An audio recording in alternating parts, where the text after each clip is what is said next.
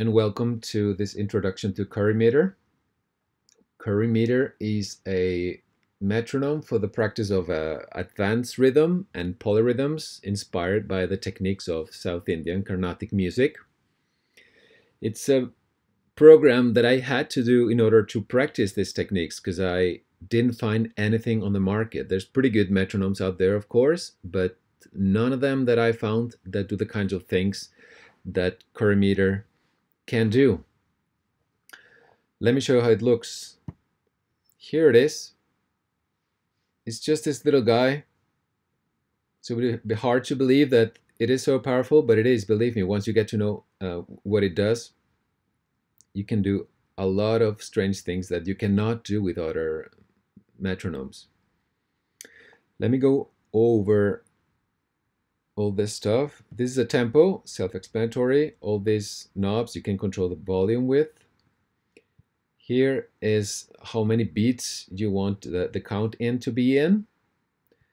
This slot here is the subdivision of the beat. That means each metronome beat can be divided into any equal parts, 3, 4, 5. This is an array of lengths.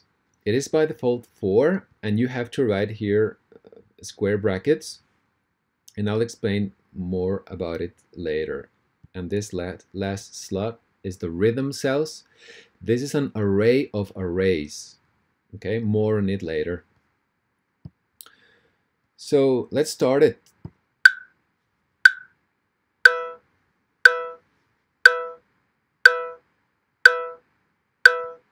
Okay, so you see that when the different rhythms play, this slot goes wide.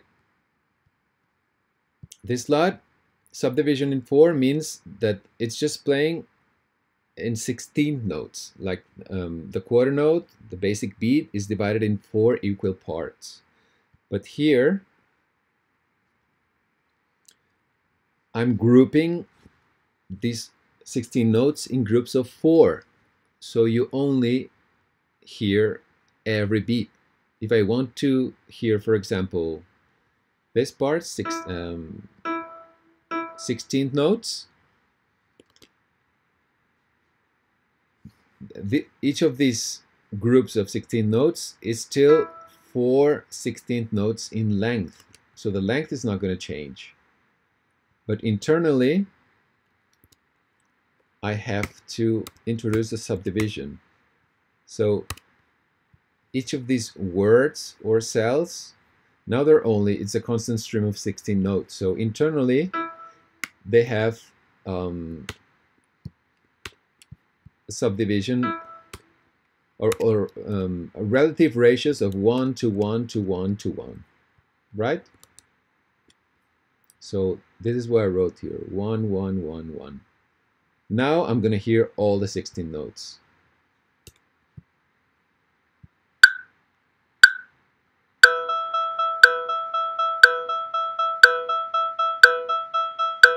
So you can hear that this guy is blinking every fourth, right? It's showing you like the first subdivision pulse unit of its grouping.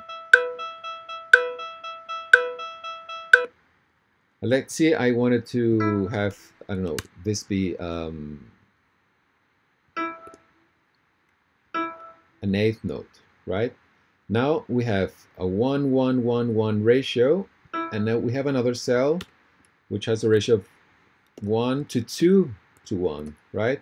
This is twice as long as these two. And then the whole sequence repeats. So I can introduce that. This is why this is an array of arrays. Now I have one cell which is 1 to 1 to 1 to 1, and another one which is 1 to 2 to 1. And this will loop.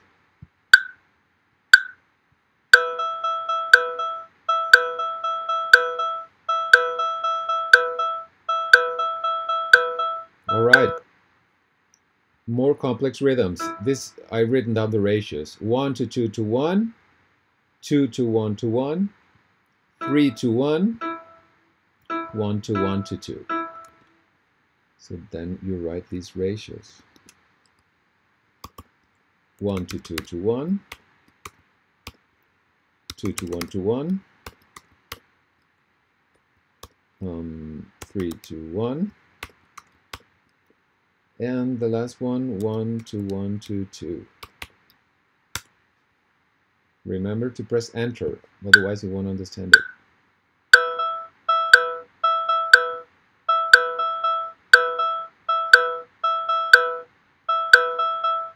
Okay. How about other techniques like this guy? This would be a cross rhythm, like 4 against 5, right? Or being fancy in Carnatic terminology, this would be a gati bedam. So now we have the same subdivision of the beat. It's still playing 16th notes. This is not a tuplet. This is a regrouping of the pulse units. So we have 16th notes, but instead of going in groups of 4, they're going in groups of 5. So we still have a subdivision of 4 that is playing 16 notes, but now our words or our cells have a length of 5 notes each. And I want to hear every note, like fully subdivided. So I want to hear 1 to 1 to 1 to 1 to 1, like 5 ones, right? Now we're gonna hear 4 against 5.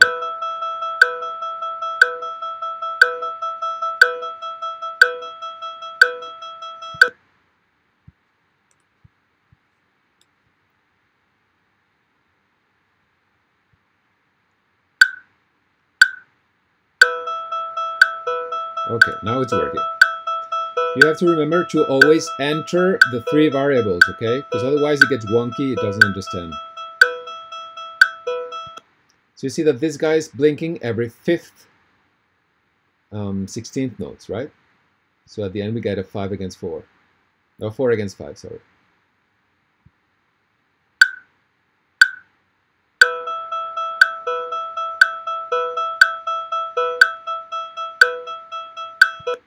Okay, this guy's subdivision here is fixed, but you can tweak it so you have different subdivisions, right? Like this rhythm over here called different subdivisions, but still falling on the beat. This is a triplet. These are 16th notes. This is a quintuplet and a septuplet, but they're still falling on the beat. Like this is in total a quarter note. This is a quarter note. This is a quarter note, and this is a quarter note in absolute length. So each of these cells or words is 4 16th notes in length. So we go ahead and the subdivision is 4. The lengths of our cells are still 4, right? But then we superimpose different things on these cells. In this first one, we have a 1 to 1 to 1, that is a triplet. And this guy right here, we have 1 to 1 to 1 to 1, 1 to 1 to 1 to 1, also known as playing 16th notes. Here's a quintuplet, so 1 to 1 to 1 to 1 to 1. And a septuplet, 7 ones, 1, 2, 3, 4, 5, 6, 7. All right, let's hear it.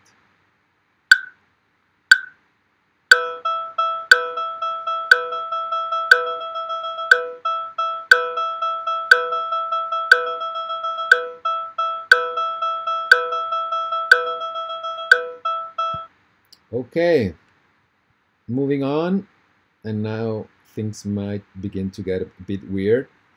These are some of the reasons why I needed to program this app, because I didn't know any other possibilities other than writing it yourself in a notation program, but that just takes too much time. So I don't know of any other app that can do this. Nadai bedam, or nested tuplets. Like, let's say we want to do something like 20 against 12. Okay, what would that be? That is 20 pulse units in the space of 12. That would be 3 beats, and each beat divided into 4 16th notes. So we have 3 quarter notes. If we subdivide each quarter note in 16th notes, we're going to get 12 16th notes. And if we regroup them in groups of 3, we get 1, 2, 3, and 4 different cells of length 3, right? Remember, this is our 12. It's total, it's 12 16th notes. But now we want to superimpose 20. So each one of these 4 words we superimpose a quintuplet. So 5 times 1, 2, 3, 4 will give us 20. 20 16 notes in the space of 12 16th notes. That's an adibedam. Okay, so how will we do this? The subdivision is still plain 16 notes. Our frame is going to be words of length 3. And now we superimpose quintuplets. That means a ratio of 1 to 1 to 1 to 1 to 1. Yeah. Okay.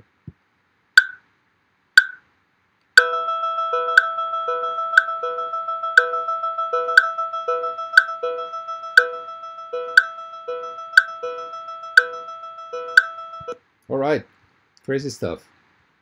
Just the last one. Another technique called mixed jati nadai bedam, which is superimposing tuplets on top of cells of different lengths. Okay, so here I have a 5 against 3, and I have 5 against 4, a 5 against 3, a 5 against 4, 5 against 3, and so on and so forth. Okay, how would you do this? Again, our subdivision is plain. Usually, if you want to do complex stuff, you're going to have to start with a plain frame, like an easy original frame, and that's usually going to be in plain 16th notes. Okay. Here, in lengths, now we have to do a list of 2 different lengths, because this first word is a total length of 3 16 notes, and this second word is a total length of 4 16 notes. So we need to loop this array of lengths 3, 4, 3, 4, 3, 4.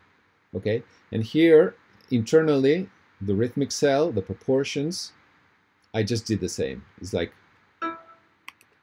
2 to 1 to 2, right? You could change the internal cell, but just for brevity's sake, we're just going to do the same cell, 2 to 1 to 2. Okay, so that's what you need to write here. Just one array of 2 to 1 to 2.